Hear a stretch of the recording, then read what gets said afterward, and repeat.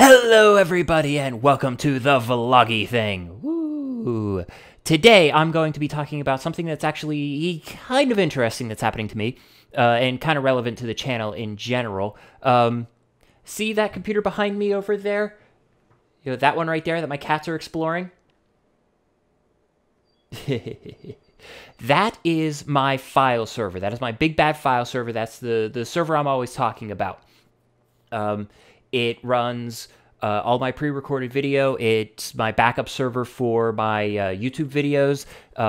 It holds the Minecraft server Quest for Creative and all the backups for that.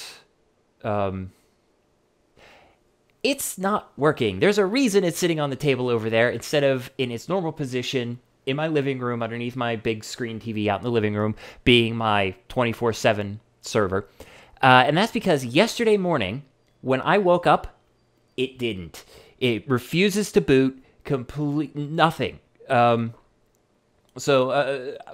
let's start at the beginning. I woke up in the morning, and the first thing I do after I go to the bathroom, obviously, is I come into here, sit down in front of my computer, and turn it on to wake up, because I am not a morning person. I do not wake up very well. It usually takes me about an hour to wake up. I'll get up, and then I'll wake up.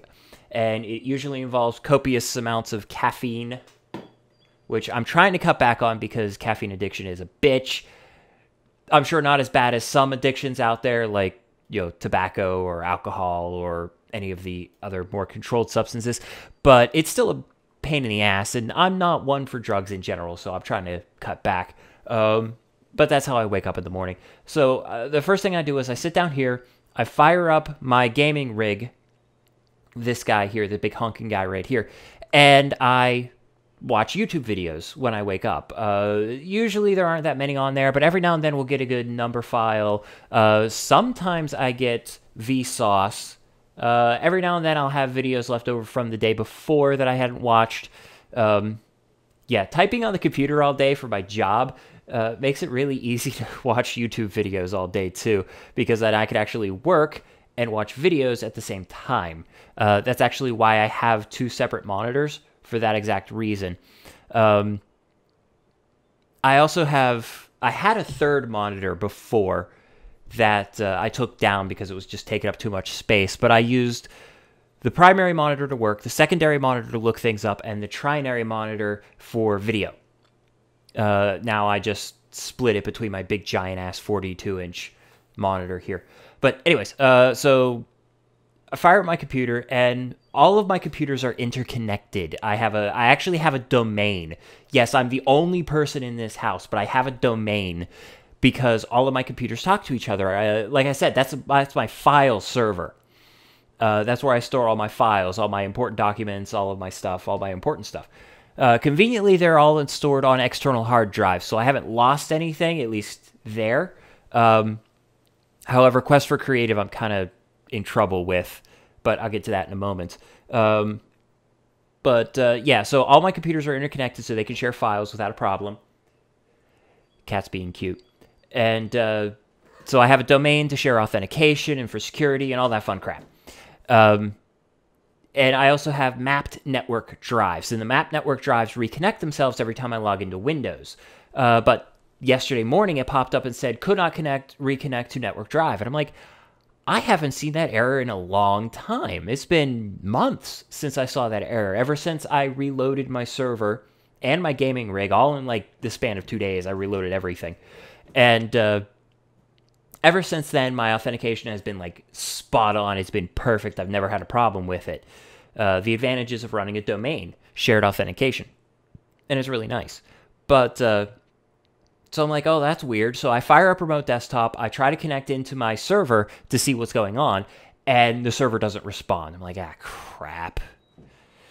So I wander off out into the living room to check on my server, and it's not on.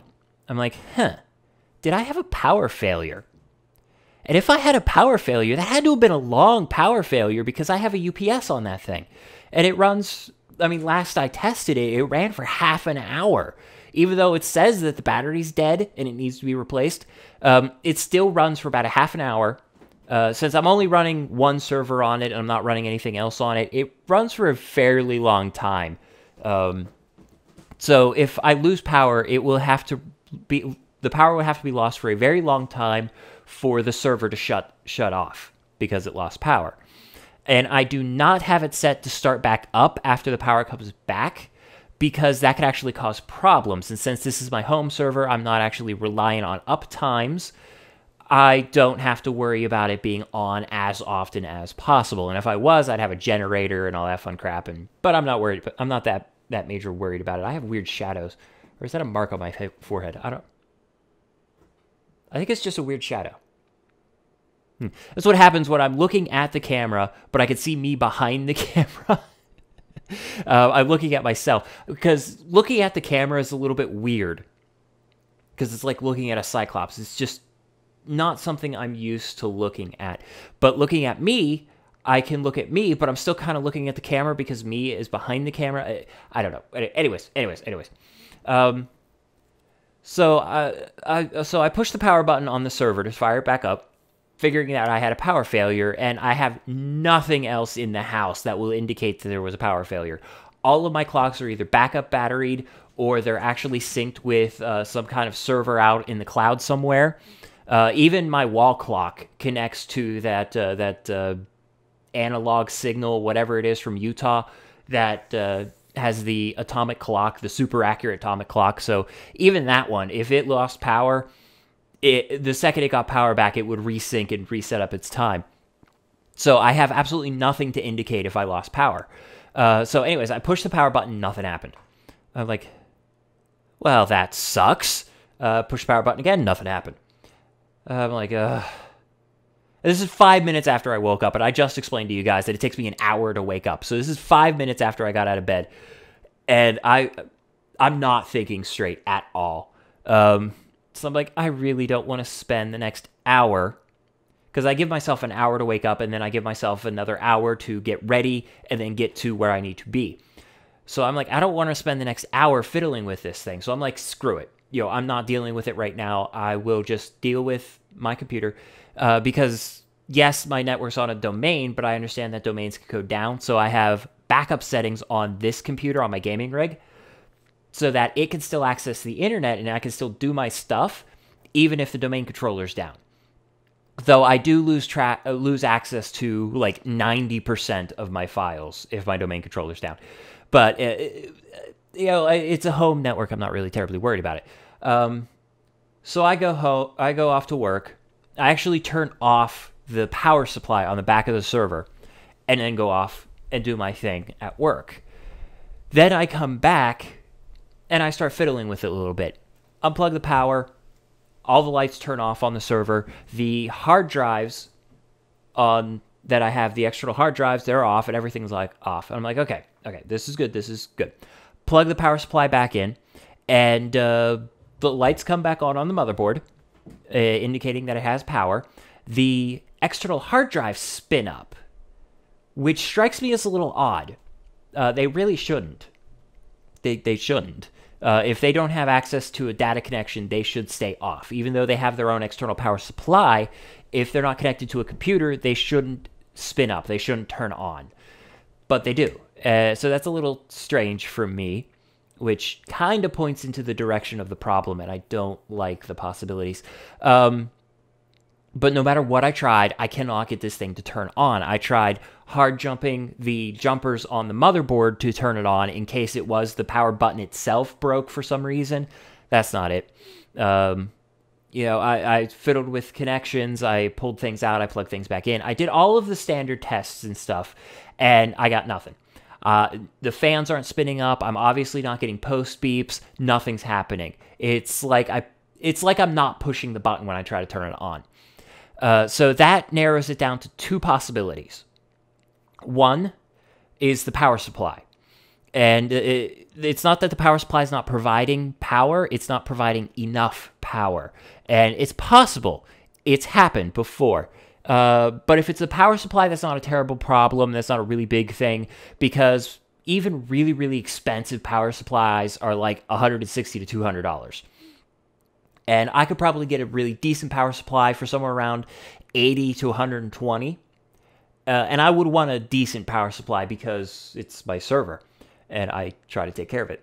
So if it's the power supply, that's not really a big problem for me. I mean, yes, it's more money than I really wanted to spend right now because I have to take all my spare money and spend it on my car because I need new tires badly, and I drive a Jeep Liberty, and my tires are getting expensive. We're talking like $80 to $100 per tire.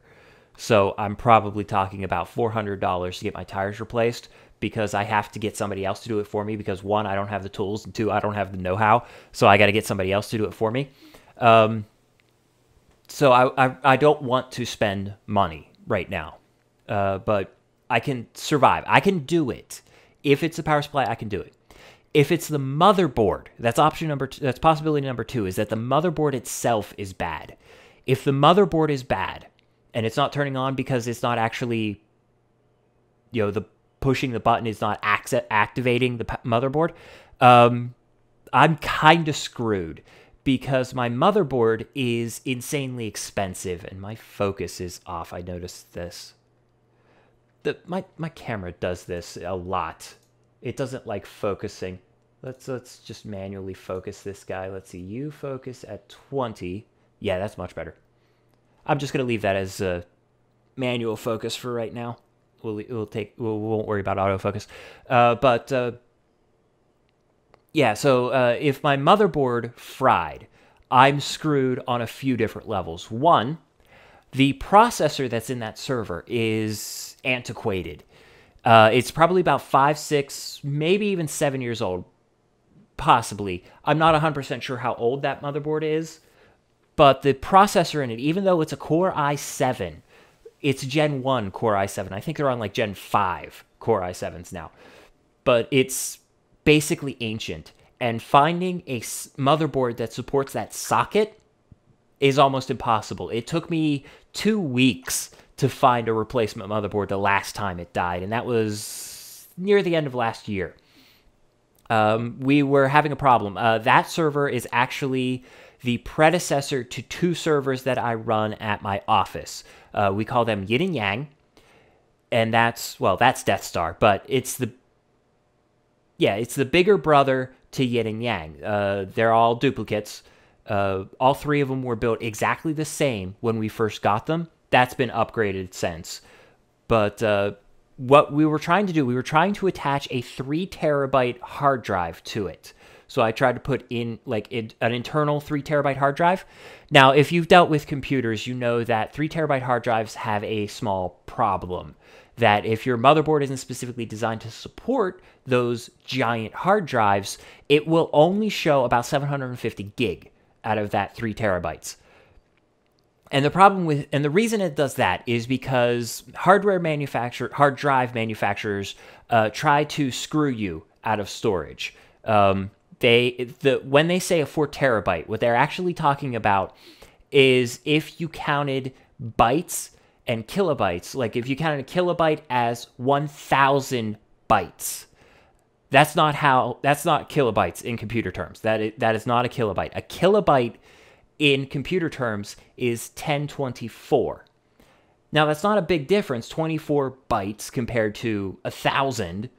That's not a big difference, but combine that over a course of, millions, basically. A megabyte is 1024 kilobytes. A gigabyte is 1024 megabytes. A terabyte is 1024 gigabytes. Add that all up, do all that math, and you're off by quite a few gig. Like if you get a 1 terabyte drive, you're getting 920 gig. So you're losing out on 80 gig of storage. Now, they get away with this because they use the traditional method of measurement, mega meaning 1,000 instead of 1024. But of course, we're in computer terms, so I do qualify it as a ripoff, kind of, because it's computer terms. And in computer terms, everything is in powers of 2, not of 10. 2 to the power of 10 is 1024.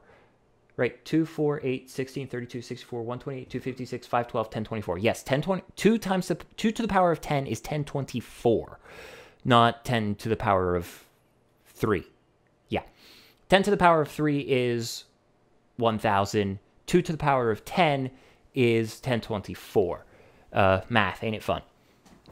And yes, I do have the powers of 2 memorized the entire way up to 4096, but uh, I've been working with computers that long that I just have this stuff memorized. But when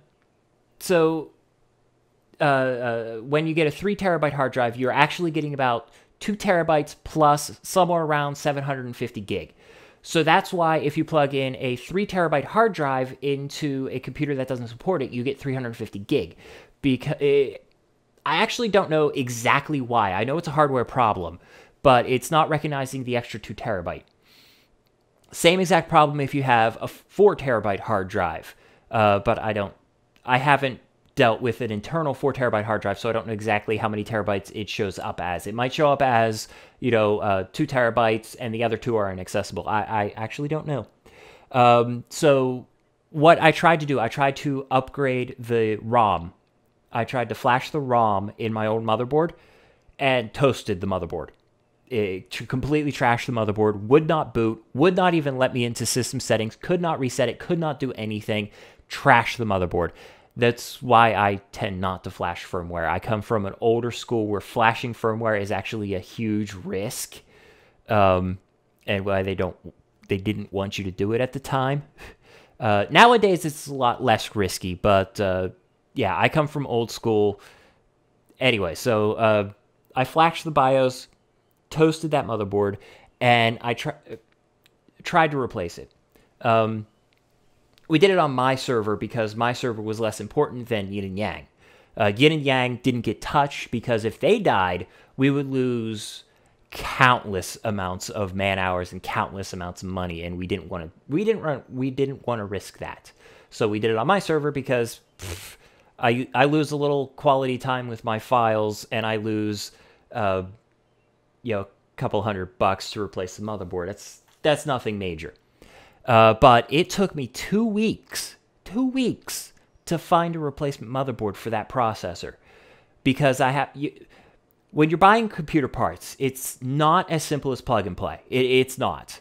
You have to worry about the correct motherboard. You have to worry about the correct processor for the socket that's on the motherboard. You have to worry about the correct RAM and the RAM timing.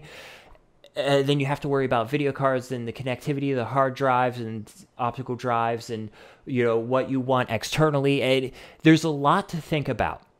So that's why you always start with a motherboard and work your way out. You buy the processor that fits into the motherboard that you want. You buy the RAM that fits into the motherboard. You buy the video cards that fit into the motherboard. You always start with the motherboard. But if you have all of those things already and you just need to replace the motherboard, that means that you have to shop around to match a piece to the center of your puzzle instead of building the puzzle around the center piece. And it is a giant, giant pain in the ass. And I'm not kidding. It is a pain in the ass. And it turns out that the socket that's used for my motherboard is apparently totally outdated. They're trying to wipe it from the internet or something. I found 3 motherboards total that would fit that socket. 2 of them were server class motherboards, which basically points to the reason why I have such a pain in the butt time replacing that motherboard. That motherboard was a workstation class motherboard. That socket apparently was server class. And now, you might not know the difference, but basically there's error correction control that's built into server-class motherboards that are not built into workstation motherboards. It's, about error correction control. It's about redundancy. And my RAM does not support ECC. Server motherboards do. So if I wanted to buy one of those motherboards, I would have to buy all new RAM. But those are the only motherboards that the processor fits in. The third one that I found was workstation class, but I didn't want to buy it, but I had no other choice. It was a used motherboard, which kind of points more towards the motherboard being the problem than anything else. But if the motherboard fried on that thing, I can't replace it anymore. I can't. I got lucky and found a used motherboard before. The odds of me finding one again are slim to none. And I can't use any of the server class motherboards. So I'd have to replace the entire motherboard and get a new architecture, which means I would have to get new processor and more than likely new RAM. And that is expensive. We're talking like $400, $500 just to get something that's comparable with that guy. And that guy's 7 years old. So, I mean, we're talking a Core i7 processor that's kind of, those in general are just expensive. I had 24 gig of RAM in that thing because I ran a whole bunch of VMware slices. Our company runs off of VMware, basically. We have, the reason we have yin and yang, the two identical servers, is so that if one fails, the other one picks up in its place. So we have duplicates of our VMware slices on each server. Half of them run on this server, half of them run on this server, but we have it set up so that if one server fails, the other one can pick up the VMware slices that were on the now dead server. And we've had to use that before. I've had hard drives fail in these the servers. So we've had to do that, and it worked. And it's pretty awesome, actually. But it also kind of sucks because that means yin and yang. If they die, they're gone. That's something I need to bring up with my boss. That's a big problem. But anyway, so I had 24 gig of RAM because I ran backups of those VMware slices here for testing purposes and for upgrading, well, upgrade testing purposes. Basically what we would do, we would copy those servers onto my server and then upgrade them here and see if it destroyed something. Because if it destroyed something, we wouldn't apply it to the live servers. I believe it's just testing upgrades. I would say it's a rolling upgrade, but it's not a rolling upgrade. I forget what it's technically called. It's been a long time since I was in college. So anyways, let's get back to the point. I'm rambling. I like rambling. It's a hobby of mine. But so the second problem that comes with having to replace that motherboard is I have 2 hard drives in there. And when I set it up, I could have sworn I set them up as RAID 1. Now, if you don't know what a RAID is, I forget what the acronym stands for. RAID, R-A-I-D, Redundant Array of Inexpensive Disks. That's what it is. Redundant Array of Inexpensive Disks. I remembered that. Awesome. But what it is you have 2 or more hard drives acting as one virtual hard drive. And the class of RAID determines how it does that. A RAID 0 is what's called a stripe. Basically, it takes a file and it splits that file across two or more hard drives. I'm just going to go with 2 here because it's easy to explain. So half of it is on this hard drive and half of it's on this hard drive. So the idea is that you're sharing the storage space. So if you have 2 500 gig hard drives, you have a terabyte of storage. And both hard drives can access their halves of the file simultaneously, theoretically doubling your access speeds, both read and write speeds. In practicality, you're getting about 150% increase instead of a 200% increase. Now, that's useful. That's incredibly useful. A lot of people do it if they're running Minecraft servers because there is a lot of read and writes when it comes to a Minecraft server. But that's a RAID 0. RAID 1 is redundancy. Basically, it has 2 hard drives, and one is written to, and the other one is duplicated. So you have a primary hard drive, and then you have a mirror hard drive. So if one hard drive fails, the other picks up in its place, and you don't lose any data. Whereas a RAID 0, if one hard drive fails, you'll lose half your data, and you can't access the other half. So you lose all your data. Whereas a mirror, you have the redundancy. If you lose one hard drive, you have the other one to pick it up. RAID 2, 3, and 4 are archaic, and they're not used anymore. But they're all predecessors to RAID 5. I said 2, 3, and 4. I'm counting on my hands like that. Yeah, 2, 3, and 4 are predecessors to RAID 5. RAID 5 is a really interesting thing. You need at least 3 hard drives, and if I remember correctly, it has to be odd numbers. So you can't have 4 hard drives in RAID 5. You have to have 5. You can have 3, 5, 7, and so on.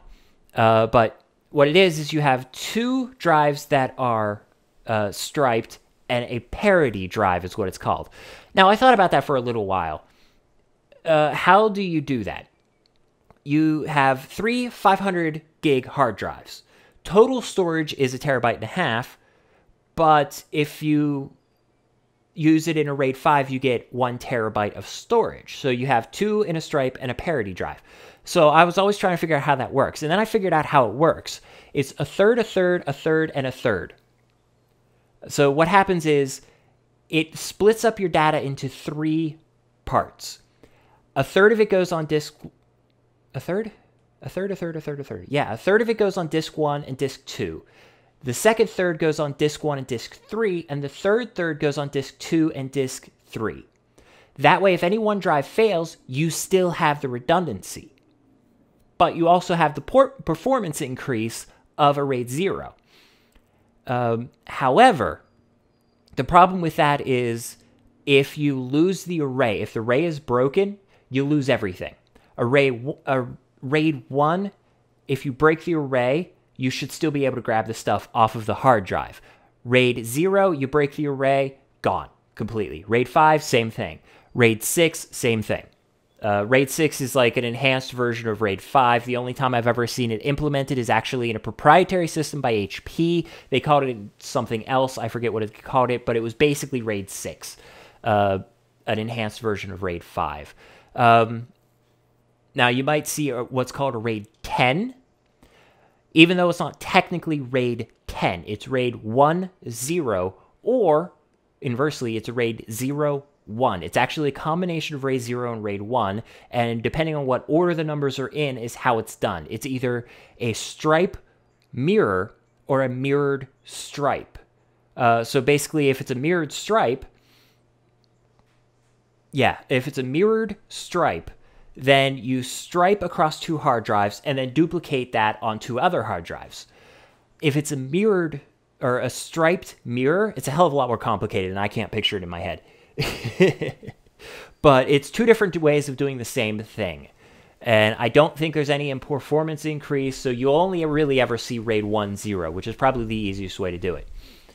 Mirrored stripe. It's probably the easiest way to do it, so that's probably why you'll only ever see it. You probably won't ever see a RAID 0.1. But it is a thing. It does exist. But anyways, my server, I could have sworn I set it up as a RAID 1. So I figured if it died yesterday, I'm like, okay, well, then I'll just pull one of the hard drives in, plug it into my little external attachment here. Because I got this thing on my gaming rig where I could just slide a hard drive into a slot on the top, and it will access it like it's an external hard drive, which is really awesome. It's really useful for backups and stuff.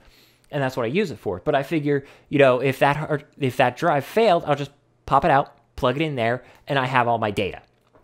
Well, apparently I screwed up somewhere along the line because I know I had more than 500 gig of storage on that server. And those are 2 500 gig drives. Could have sworn I had 3 drives, but apparently I only had 2. And apparently, for some dumbass reason, I set them up as RAID 0.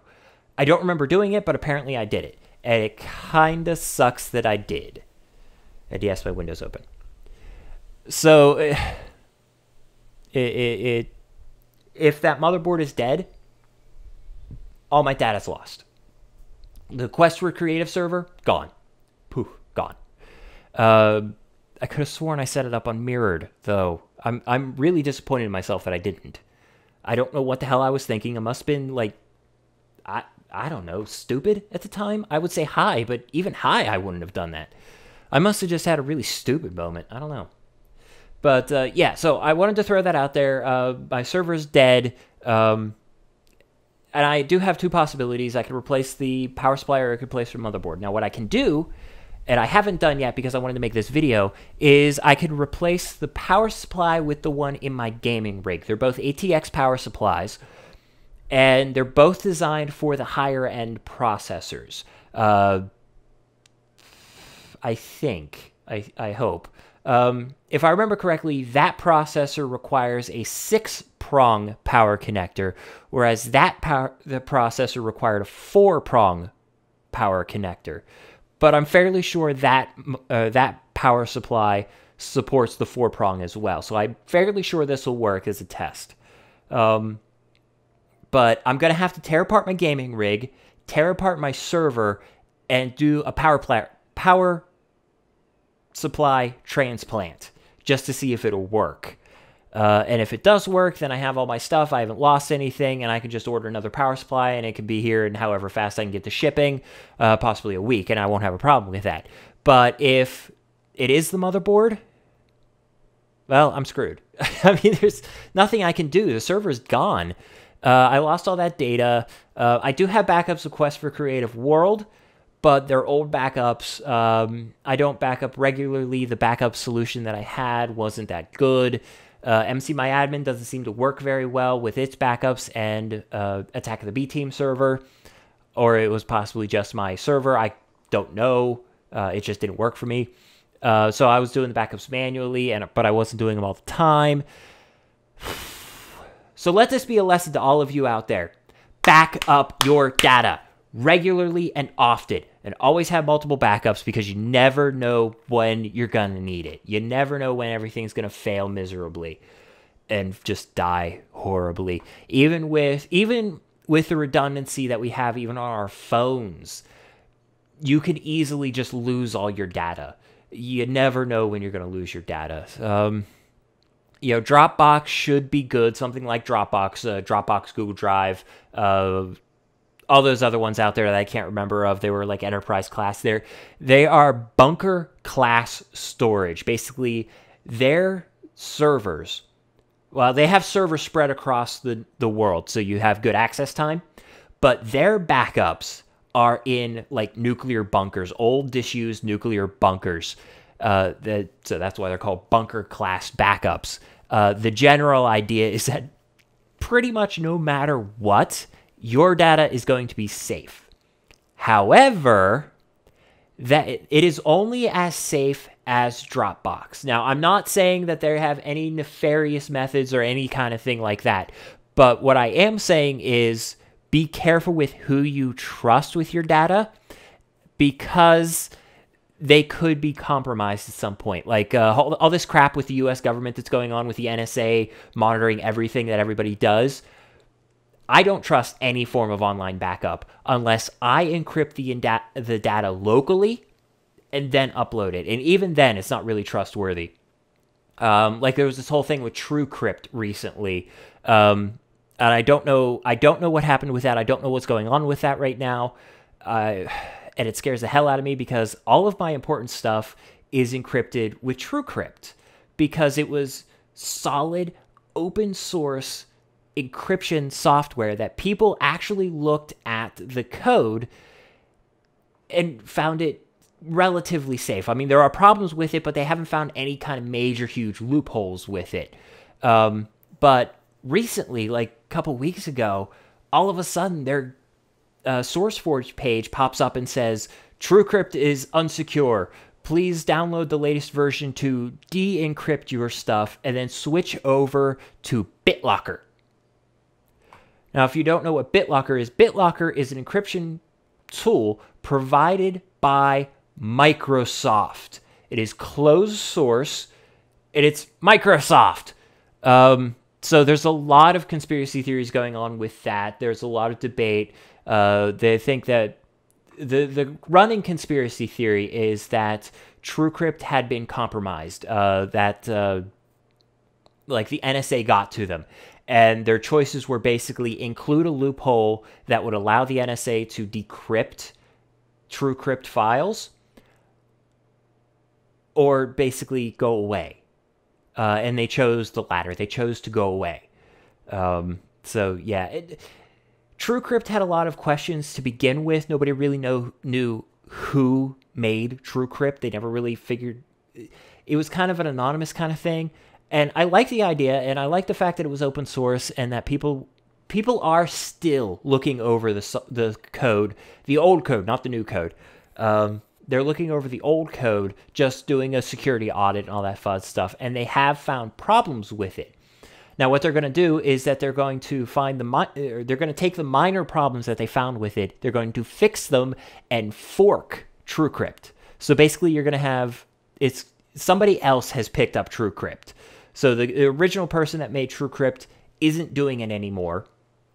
Might have been compromised, might be problems, but somebody else is going to pick up in its place. And that is the awesome awesome thing about open source software is that if the original programmer can't do it anymore for one reason or the other, somebody else can pick up in their place. And then it can also be checked by many, many, many people, way more people than check Microsoft software. Because Microsoft's software is closed source, so it's not open to the public to review, so we have to trust that they actually looked at it and that they have enough eyes looking at it. But with open source software, thousands upon thousands of people can look at it, and they can do it because they want to. They want to do it. They want to help out with this thing. And that is a much better motive than money. Okay, so Microsoft security experts are being paid. Now, they may still want to do this. I'm not saying anything really negative about Microsoft. I'm saying positive things about TrueCrypt, about open source software in general. I